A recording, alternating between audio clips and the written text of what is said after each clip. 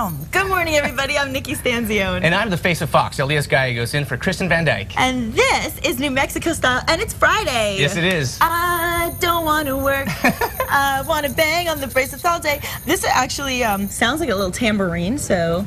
Okay. It's very Friday. Listen, speaking of music, remember what I was telling you yesterday, and I don't know if you guys saw this, but Jimmy Fallon did a 1-hour special about all the musical skits he's done in the last year on his show. So I was telling Elias about it, and I sent him the clip. I said, you have to watch this because it's very funny. He's genius.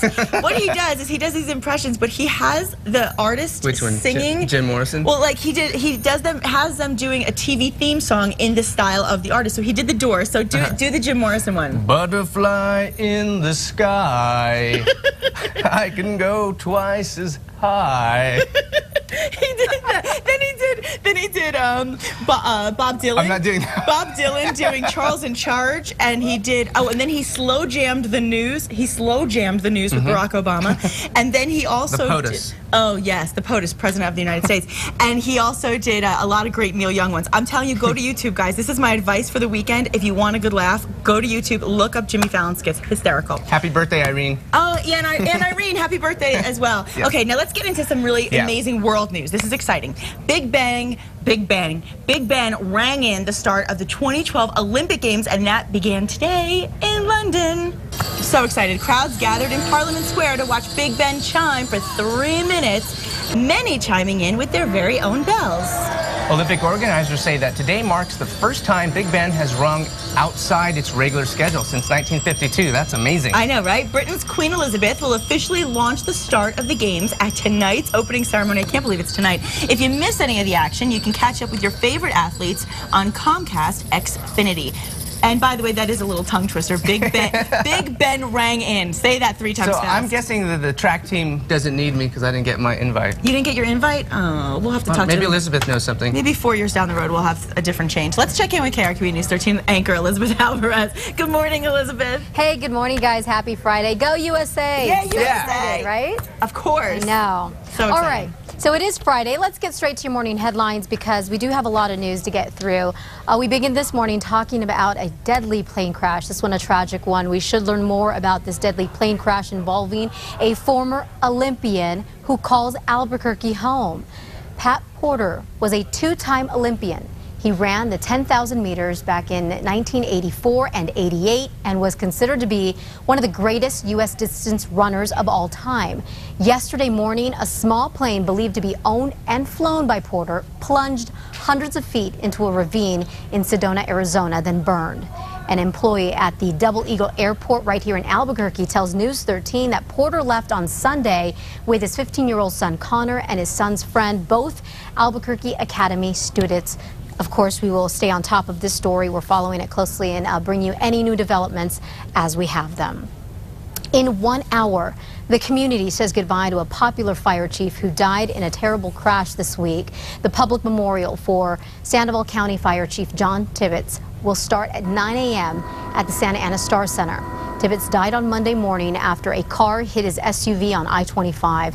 Tibbetts had been with the Sandoval County Fire Department for about 8 years. He was 59 years old. We will have full coverage of his funeral for the Sandoval County's fire chief here later on KRQE News 13 as well as online. The push is on to get voters to agree to rebuild the Paseo del Norte I-25 interchange. Albuquerque Mayor R.J. Berry and Governor Susana Martinez spoke about it and unveiled the design yesterday. They say the $50 million bond issue on the November ballot is going to be well worth it. That money is in addition to the $30 million the state is pitching in and the $5 million bond issue that's on the ballot for Bernalillo County voters. Now, if voters overall approve the bonds, construction would start as soon as next summer and be finished in late 2014 or early 2015.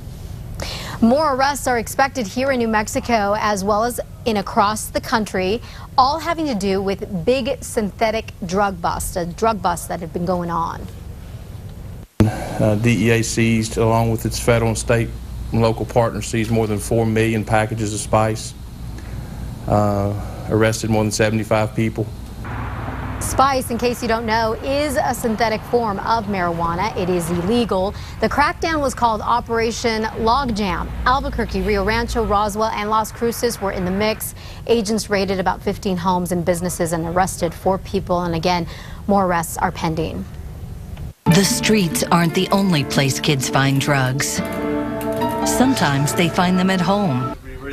Yeah, it's a shocking reality. You'll start to hear more of that very soon. It's Albuquerque Mayor R.J. Berry's new PSA, which you just heard, to stop teens from abusing prescription drugs, which is a big problem. The PSA is called Safeguard My Meds, and it tells people how to store and get rid of their prescriptions. To find out more about this, you can always head to news links at KRQE.com. Lastly, I love this story, I gotta say. A New Mexico couple making headlines this morning for saving 3 cubs. You gotta take a look at this video here.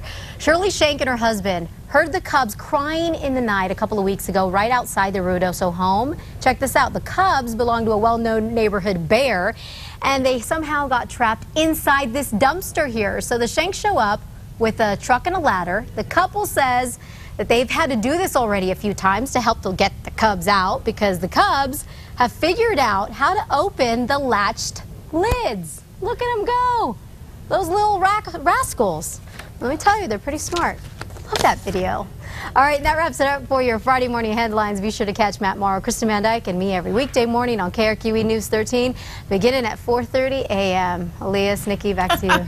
Elizabeth, no footage of Goldilocks? No. Where's right? the porridge? Right? I know. They're I love that adorable. story. Thanks, Yeah. Elizabeth. Have a good weekend. You too.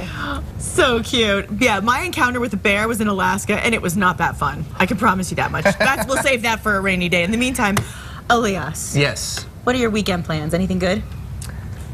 Yes. No, actually, I'm golfing this weekend. Oh, you are? Yeah. Oh, yeah, we're going to be talking about that. He knows a little bit about that, I think. Yeah, that's coming up in a little while on the show as well. But I think I'm going to sleep a lot. But another thing that's great to do is the fact that Santa Fe's Spanish Market begins today. And all weekend, it will showcase the unique culture and traditions of the region's first European settlers. This weekend marks the 61st anniversary of the annual Spanish Market, which is the oldest and largest of its kind in the United States. It's amazing. If you haven't been there, go. Yeah, I mean, we had them on the show talking about it. I mean, look at the art and the intricacies and the details, and these artists work so hard all year just to even get into and get accepted to be a part of Spanish Market, which is going to be taking place on the Santa Fe Plaza. And for more details, you can visit SpanishColonial.org.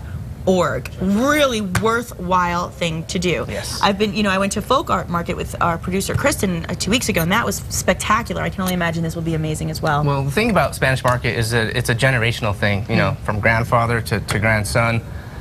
Typically, they all are, the whole family usually are artists, and it's a tradition that's carried on for thousands of years. That makes it even more special. I like that. Well, and another thing going on is the Youth National Arabian and Half Arabian Championship Horse Show. We talked about that yesterday. It's actually underway at Expo New Mexico and features top-level horse show competition.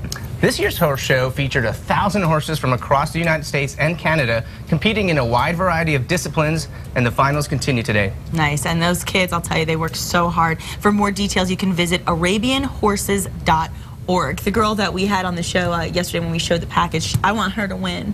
I liked her. You did like her. She was just so excited and passionate about what she does, and I mean, they just take so much pride. And of course, it's it's a team effort. It's their horse and themselves. So no matter how hard they work, they have to also trust in that animal. As much as it's a physical, educational thing, there's a lot of science in the application of maintaining, caring, and like they said, the different disciplines of these horses. Absolutely. And they're beautiful too. And they're beautiful too, so definitely check that out. Now, meteorologist John Smith has your weekend forecast in just a few minutes, but rain or shine, a movie is always a good idea. I agree. And here's Fox's Ashley Dvorkin with what's new in theaters.